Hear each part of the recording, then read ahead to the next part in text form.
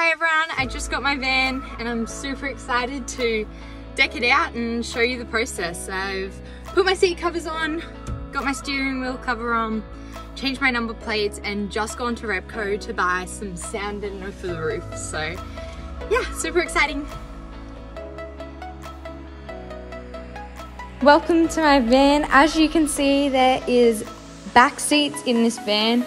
Not sure if I'll take them out yet or use that as part of the bed frame, as they do lie flat. So it could save me a bit in ply, but work that out later on. This is the back, opens up like a roof, which will be a perfect outdoor area for when I'm traveling.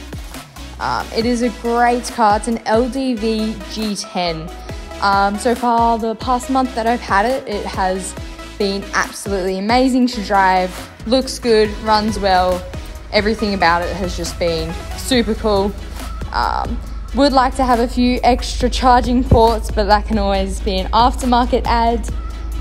It has Bluetooth, great aircon, basically anything you can think of this van has. It is 2015, so it's not too old and just clocks over 100,000 on the odometer there, so it's not too high in Ks. There's my Bluetooth there. The sound system is actually really good. I don't like to blast my tunes too loud, but it can do it. This is the sound deadener that I'll be putting on the roof. Picked it up for 150 bucks from Repco. You can order the online one for cheaper, but I was too impatient and wanted it right there and then. Comes with a little roller like that in the box. That was my favourite thing to use, and you kind of just stick it up and roll it on. Sorry for the very dark filming. I decided it would be a great idea to do it at 6 o'clock at night.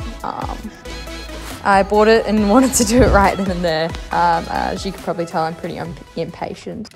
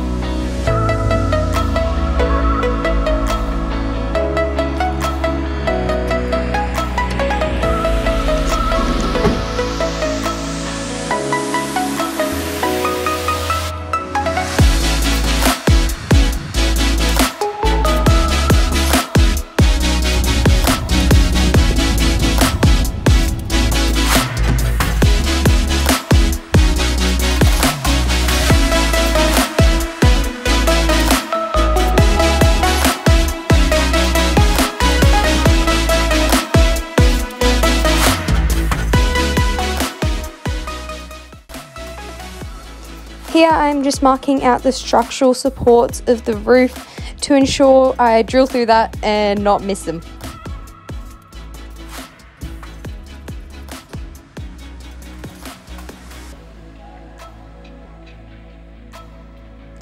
These are the screws and some of the materials I'll be needing. I didn't end up using the short screws as you've first seen, as we had a bit more room and gap than we thought we needed.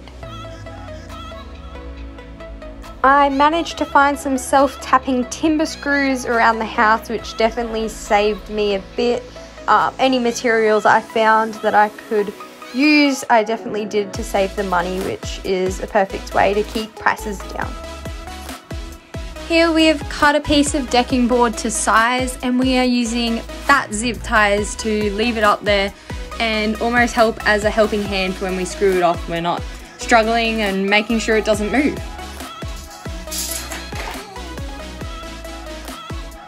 We did decide to square off the roof. Some of those timber decking boards did get packed out to make it level. The reason we did this was after a bit of research, we had gathered that majority of the curved roofs had failed and collapsed as someone was under there sleeping. So we decided it wasn't worth it, so we'll just square it off and do it the right way from the start.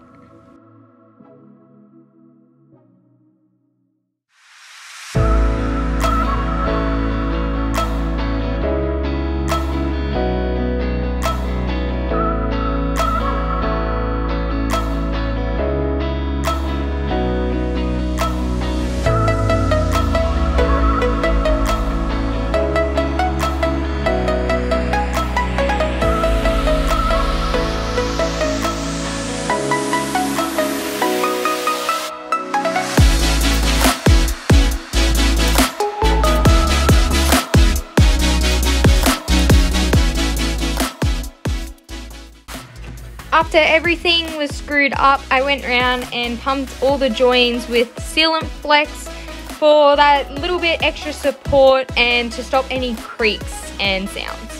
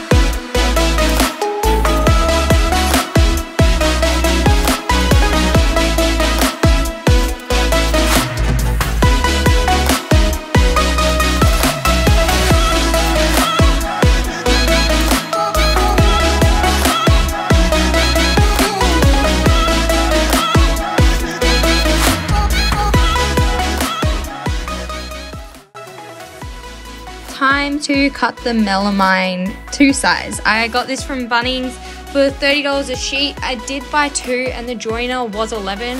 However, we worked out if we just did it long ways, I could put a skirting on and only have to use 1 sheet.